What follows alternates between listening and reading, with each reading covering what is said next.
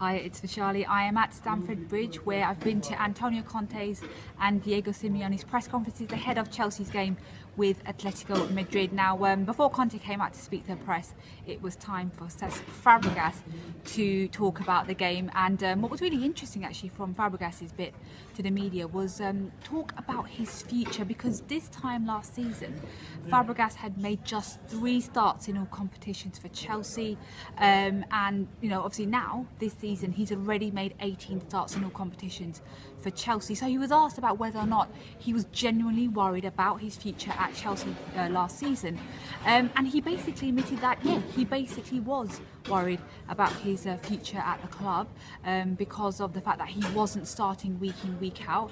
And he said there was 2 things he could have done last season, and one was give up, the second of which was put his head down and work as hard as he can. And he admitted that that's what he did. He put his head down in training, and when he got those minutes on the pitch, he basically tried to show Conte what he could do, and it's paid off.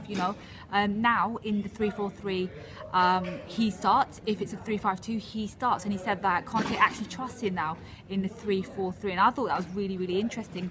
He was also asked about his contract situation at Chelsea, because he is 30 now, and Chelsea typically don't give more than sort of 1-year contract extensions to players over 30, and his contract runs out in 2019. And he basically admitted, look, he said, I am still young, I am only 30, and he said he really hopes to basically stay at Chelsea, so he is targeting a stay at the club.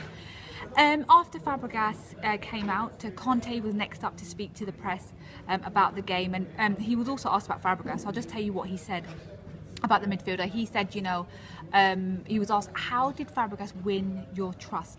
And he basically said he worked hard, and the pair now share a fantastic relationship. So he was full of praise. He said he's a winner, he's got a winning mentality, he's won a lot before in the past, but he continues to show that week in and week out. After Conte and Fabregas spoke to the press, it was time for Diego Simeone and Filipe to come out and speak and preview a huge game for Atletico, because of course Atletico need to beat Chelsea in order to have any hope of staying in the Champions League. If they don't win, they will basically be playing Europa League football. Now, Filipe was asked about Diego Costa. Of course, he left Chelsea in the summer because he wanted to come back to Atletico, but he can't play tomorrow because of Atletico's transfer ban. And Filipe said that in his eyes, Costa was the best player at Chelsea because of his goal-scoring return, and he said, it's going to be a huge loss for Chelsea for Atletico not to have Costa in what is a huge game for the Spanish side. Diego Simeone was quite short, I felt, with his answers, and it probably is because they've just flown into London and have come straight here to Stamford Bridge. Now, Simeone was asked about whether or not this Atletico side, who struggled in the Champions League this season, they're as good as the side that reached the Champions League final twice.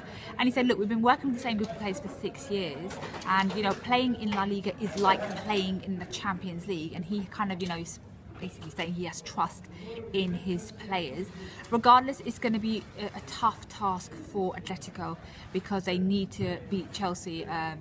If not, they're going to be in the Europa League. It's going to be a huge game. I'll be there at Stamford Bridge, so expect another vlog on Tuesday.